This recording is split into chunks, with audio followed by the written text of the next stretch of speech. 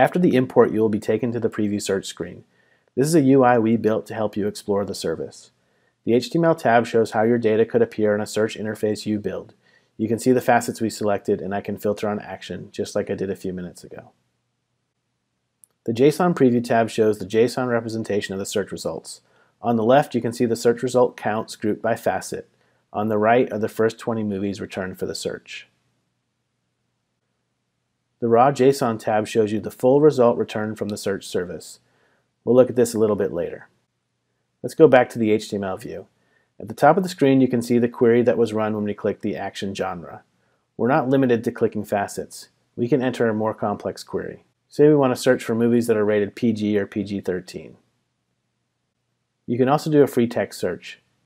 Say if you want to search for Star Wars or Star Trek movies.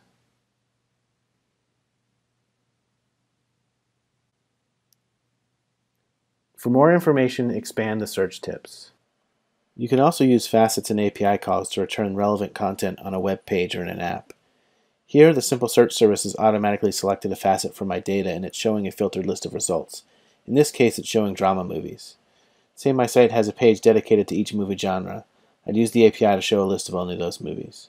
You can see the API call the service is making here, and if I click this link, you can see the raw JSON returned from the API call.